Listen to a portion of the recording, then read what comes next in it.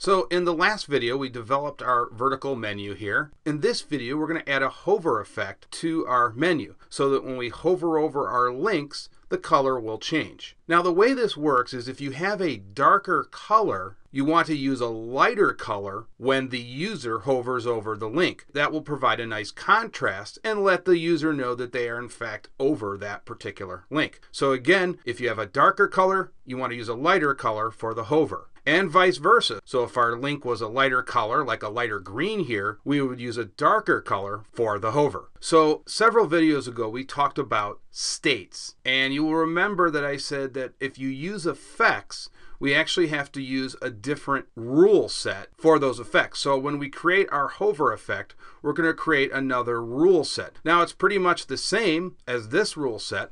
We're just going to add the hover attribute to our anchor selector.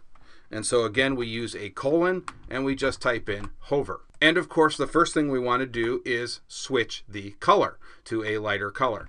Now this hex code D3, D3, D3 creates a light gray, and this is kind of a standard color that's used on a lot of menus. So let's go ahead and save our style sheet and we'll refresh our page.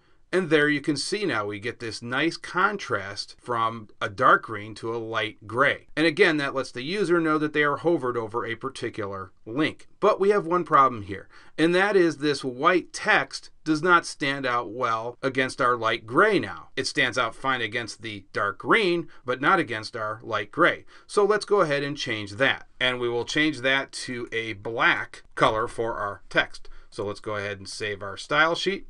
And if we hit refresh here, and now you can see we get black text against our light gray, and that stands out much better. And so this is looking pretty good now. Now in the next video, we're going to move on to horizontal menus, and then we're going to actually start working with drop-down menus. So I will see you guys in the next video.